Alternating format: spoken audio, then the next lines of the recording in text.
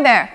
Whenever you download a file and open it in Microsoft PowerPoint 2010, it opens in Protected View where you can view it but can't make any changes to it. This is meant to be a security feature, but you can disable it if you download files only from trusted sources. Here's how you do it. You can see this notification on downloaded documents when they open in Protected View. To change this, click on the File menu and then click Options. In the PowerPoint Options window, click on Trust Center in the left pane. Then, click on the Trust Center Settings button. In the Trust Center window, go to the Protected View tab and then uncheck Enable Protected View for files originating from the Internet.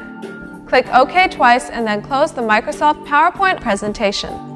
Now, the Protected View notification won't bug you anymore when you open downloaded presentations. Now that was simple enough. Keep watching for more such easy-to-follow tips. And if you face issues on your PC that you need help with, just call iYogi. Good karma!